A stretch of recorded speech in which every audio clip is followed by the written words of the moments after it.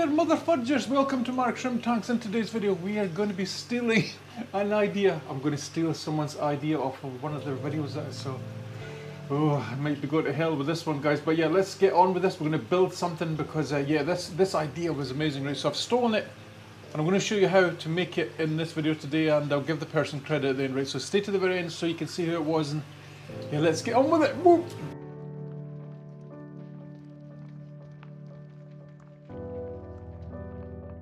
Alright, Shrimplets, before we continue, we're going to need a few things, right? So we're going to basically make a little thing that holds a lot of moss. You'll see it in a minute. I'll put some examples of it on the screen now because it's absolutely gorgeous once it grows in.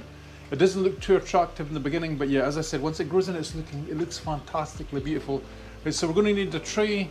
This is more or less just to catch all your drips and makes the video look a little bit when it's on kind of like a white background, so the tray can go here. We are going to need some barbecue sticks or skewers. I have some here somewhere. I have a lot of them. And we're going to need some suckers, right, because this stuff is going to be stuck to the glass, right? So I do have a package of suckers here somewhere. Yeah, I do.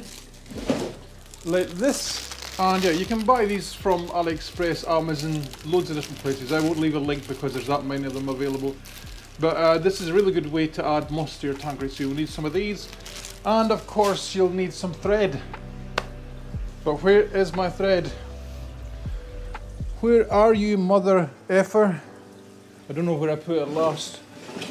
It's right there. It was outside the box, that's why I didn't see it, right? So we have a big spool of thread here, and we're going to attach the moss to the stick with this, right? Guys, trust me, it'll look gorgeous. Right, let's think about getting some moss. I have some excess moss over there. And let's do this.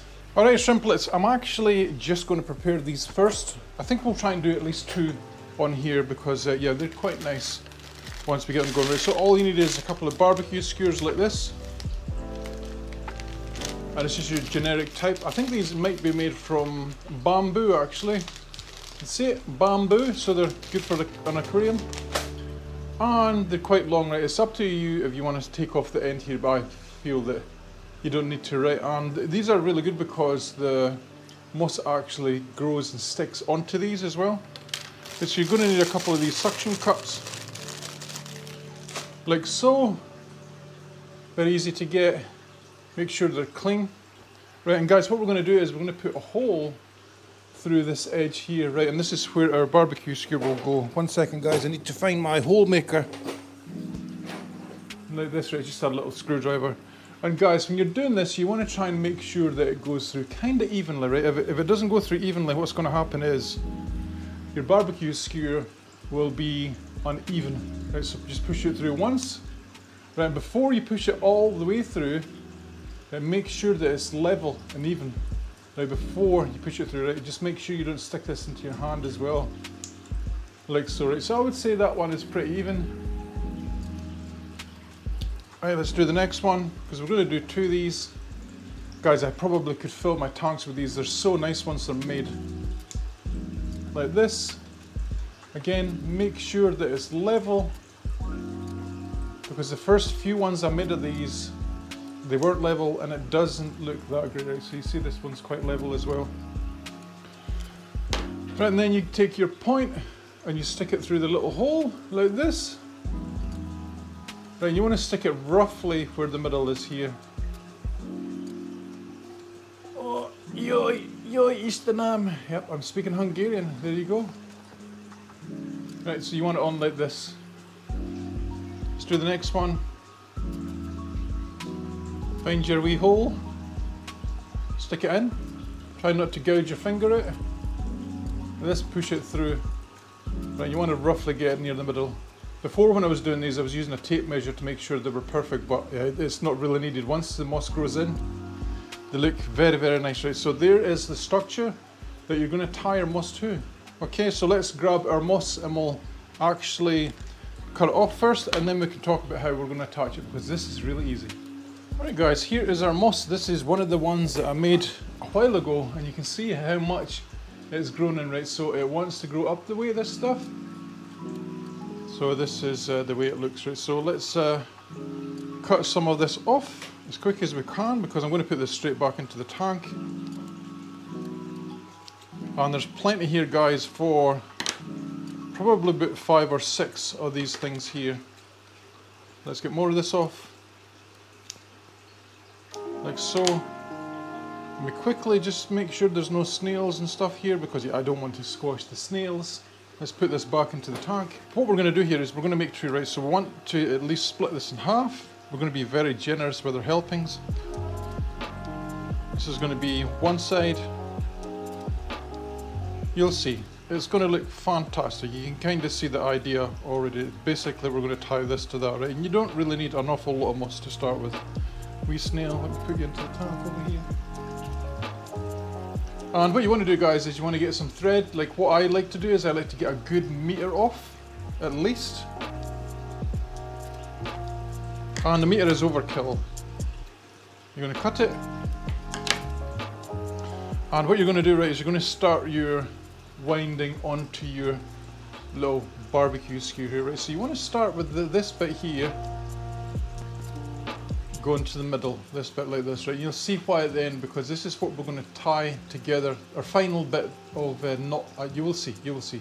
You want to go forward a little bit here, and then you want to go back on yourself, right? So you see, you want to go forward, and then you want to go back on yourself just enough so that it catches. You'll see, like this, look.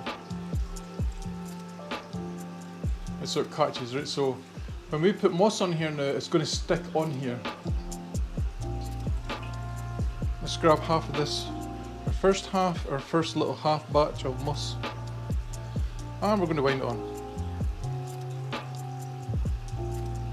Alright, we're going to wind it on, and I'm just going to go along like this, and it doesn't have to be perfect. You don't have to get bazillions of coverage either, but the better you do this, the nicer it will look eventually. But you saw that one that I brought out of the tank there, it looked very nice, and it wasn't done particularly well. I think it was probably one of the very first ones I ever did. So you want to get back to the middle here, and you're going to cross like that. See how we've left a tiny piece of thread just in the middle here? This little bit. This is what we're going to tie the next bit to, right? So this is already on here. Let's grab our moss.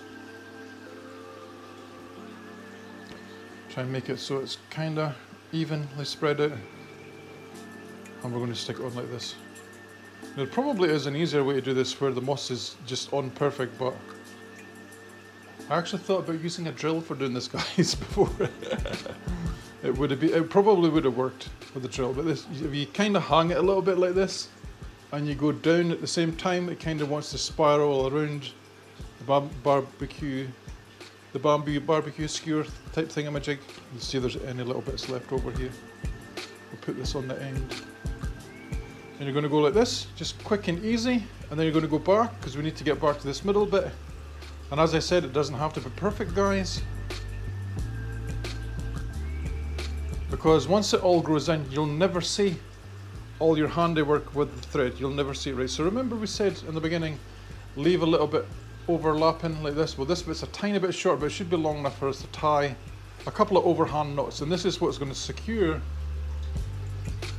our thread, right? So I like to go through twice like this and tie once, right? And then we're going to do it again. I'll just put it down because it's very hard for me to lift it up and show you guys on camera at the same time.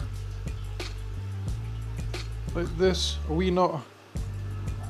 And the more you do this, guys, the better it is that you'll be at doing it, right? So here is the basic of our knot here. I'm going to tie this, and this is all you need, one single knot like that, right? And this will all stay on. You see? This is enough to hold it all on, like so, right? So you just want to cut that thread. And when you put this onto the glass, guys, just make sure that this is wet. Obviously it will be when it hits the water, but just make sure that the glass is clean on the inside as well, or this won't stick properly. Okay, so there's the first one. Let's quickly do a second one. Is it going to stick? It doesn't want to stick. It's just going to pop back up again. You see how much excess I have, but it's always better to have that tiny little bit extra, guys, for doing this, because it can be kind of hard and fiddly to mess around with like tiny bits of thread right at the very end. And as I said, I like to do this a couple of times, the knot itself, because it just holds better if you do it a couple of times first, like this, see? And then the second time you do it, it holds really snug. Right, and as we said in the beginning, it doesn't have to be perfect, because once this moss grows, it will stick to the barbecue skewer itself as well. So this is how you grow moss on a wall. I'm going to show you some of these in my tanks as well, because yeah, they grow really well once they start to get going. You're talking in a good tank with decent fertilizer, just so you have something like an ADA soil, they start growing probably within a week. You should notice the difference in them. So there you have, we've done 2. Let's add them to the tank and we'll see what they look like. This is one of my newer tanks that I don't have any shrimp in it yet, but I thought we'd add some of the stuff to the back here. You just want to put it about midway down, like this, in a nice place, and press it against the glass. Sometimes these suckers come off, you just have to put it back on, make sure you get anything that's behind the sucker off, and they should be good to go, right? Now, let me show you what they look like when they start to grow a little bit. This is a newer one that I did probably like 2 weeks ago, and they grow very nice, guys. I'm going to lift the camera up and I'm going to show you one over here that I did probably about 2 weeks ago as well, and yeah, they just help to fill the tank out a lot. I have them in different variations in all my tank. This was a ball one I did. This was on a stick. This one is absolutely gorgeous and it's also on a stick. And let's see, do I have them in any other ones? Yeah, I should add the other one to this tank. There's one there. And there's one there, right? So there is how you make these bamboo skewer, Java moss sticks, or any kind of moss you like. And yeah, the guy, if you're wondering who I stole the idea from, was called Cry More Shrimp. Go and check out his channel.